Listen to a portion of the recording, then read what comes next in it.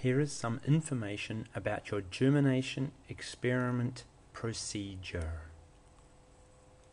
Righty-ho. Firstly, you will need one petri dish. Looks something like this. Top and a bottom.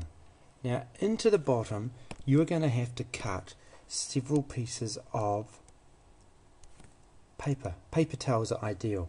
These are going to be placed into the bottom of your petri dish.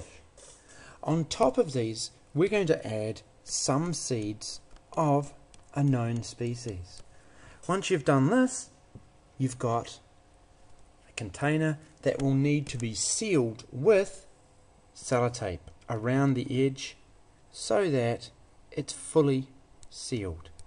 Oops, and I forgot, before that you will need to add water.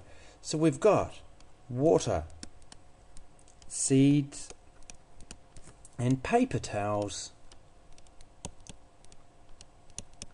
sealed inside. And let me guess, sealed has 1L.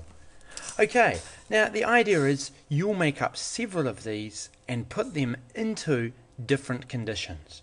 Maybe different temperatures, different amounts of light, different colours of light.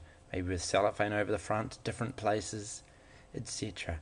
You'll need to control all of these variables listed here, as well as the ones you're changing and recording. Hopefully this gives you an idea of how to start. So your experiment will look something like this.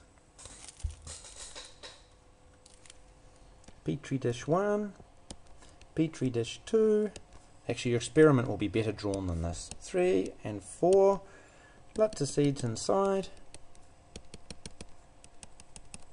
and then you'll have each of these in a different condition. Could be different colour, different amount of light, different temperatures, anything that you want to change for your own investigation. Oh, and one more thing.